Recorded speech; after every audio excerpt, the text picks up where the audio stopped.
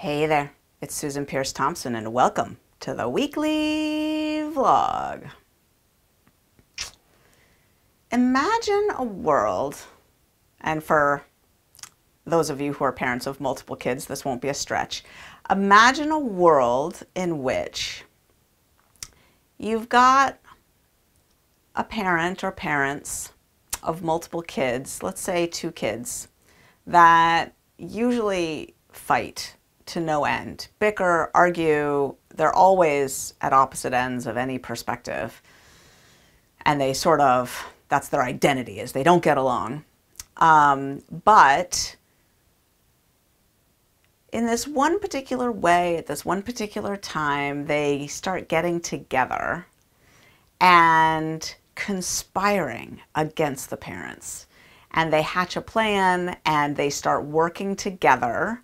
And they've got their nefarious little plan and they're going to play some sort of prank or surprise on the parents, or they're going to get away with something, or they've worked something out to their advantage and they're not going to tell their parents. You can imagine a world like that, right?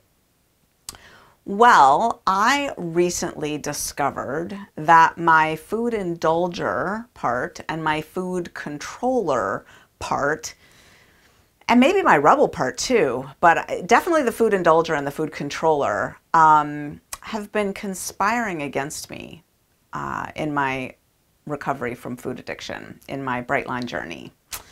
And I'm going to tell you the story in this vlog of how I discovered this, and it's kind of an interesting awareness, and I think it might be helpful to you. Okay, so here's what I noticed. Here's what happened. I'm living my life normally. Everything's fine.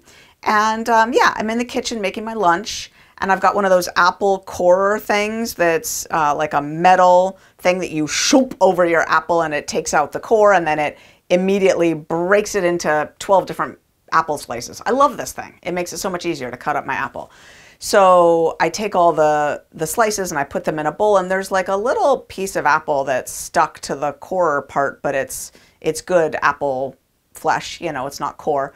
And I'm in the kitchen making my lunch, and I pop it in my mouth, you know, and I think to myself, well, that's my apple, right? Like that's legit. That's fine. So I pop it in my mouth. Some other time, you know, pretty close in time to that, recently, I'm usually making my breakfast grain in this like overnight slow cooker thing, but apparently I set it up overnight wrong. So I awake in the morning, I don't have any grain for breakfast. It didn't cook overnight. Darn it. Okay, no worries. I go to the cupboard and I get my quick oats. I weigh out 1 ounce of quick oats. I crack salt into it. I put some water in the bowl. I stir that, the water, salt, and oats, all measured and everything. And I'm about to pop that bowl in the microwave. Now I got that spoon, right? It's got the oat sludge stuff on it. Not cooked yet, but I take the spoon and I put it in my mouth. But I think to myself, wait, don't put that in your mouth. Wait, that's weighed and measured. That's fine. Okay, I put it in my mouth. No worries. Okay. Another time recently, right before dinner, I'm making my dinner in the kitchen and David's like, I think you'd really like this hot sauce. And I look at the ingredients. There's, you know, either no sugar or there's sugar, but it's like 12th on the ingredients list or something. It's this, you know, he says it's not too hot for you. You'll like it. You'll like it. And he's thinking, put it on your salad. It'll be good. Or put it on your meat or something, or put it on your whatever. And so I take a spoon out of the drawer and I put some of this hot sauce. I look at it. It's got 15 calories per tablespoon. That's about the same as vinegar. That actually is identical to balsamic vinegar.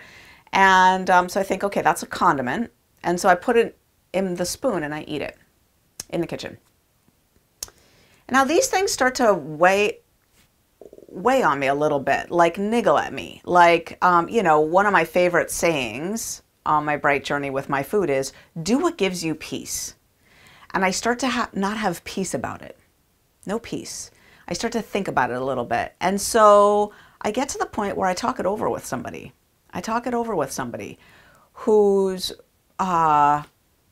approach to food recovery I really respect, right? Someone with immaculately shiny lines. And what she says is, yeah, so she says, for me, when I sit down at the table and take a breath and say a blessing, this stuff that formerly wasn't food magically turns into food, and it's my food to eat. Like the dividing line between not my food, or even not food at all, like not mine, and food that's mine to eat happens for me when I'm sitting at the table, I've had a breath and I've said a prayer, and I'm eating my food. And that is the line. It's the cleaner and brighter you make that line, the brighter your bright lines are, right? That is the sparkly line of bright lines.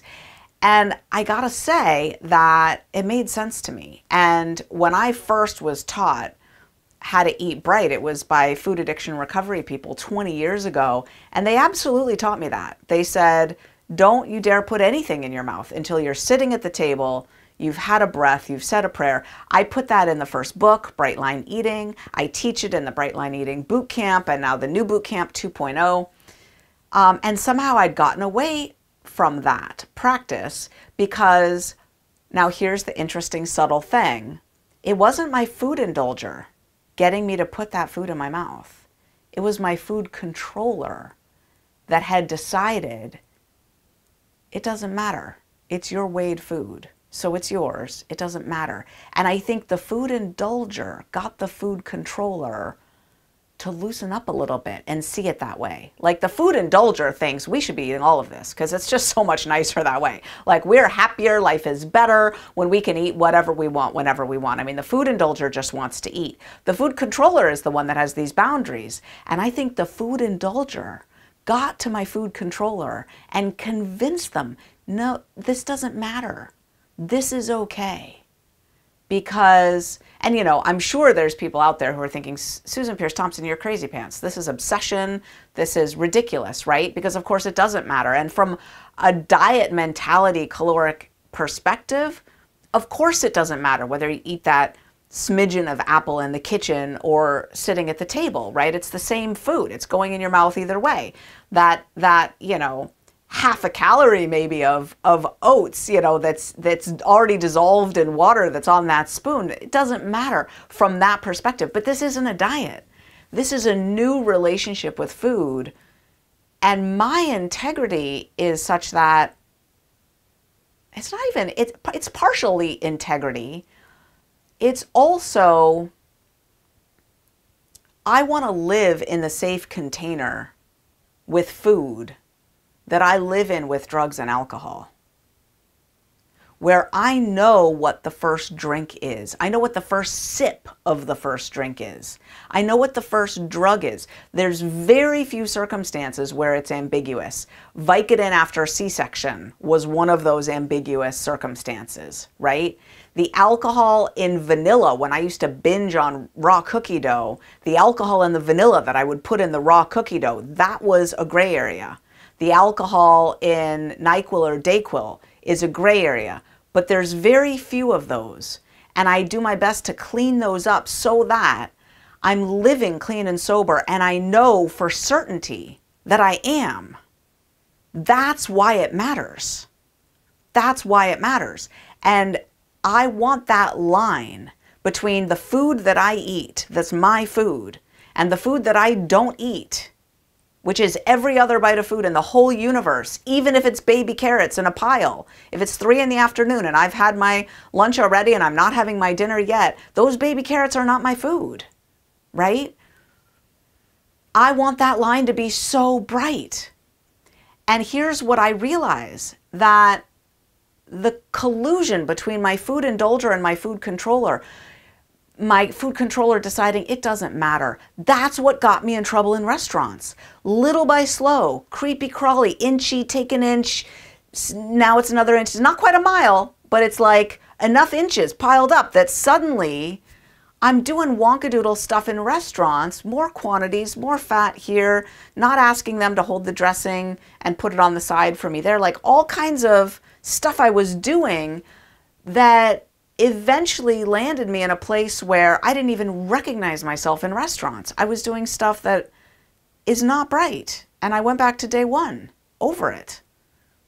And this was, you know, a while back, and you can watch vlogs and catch yourself up if you don't remember. But now I am immaculately bright in restaurants. in that same way of I can tell you with each bite of food, whether this is bright, whether this is my food. And I walk out of restaurants feeling so free. And that insidious voice of, it doesn't matter. It does matter. This is my freedom. This is how I get to be the person that I want to be in this world. You've heard my story with drugs and alcohol.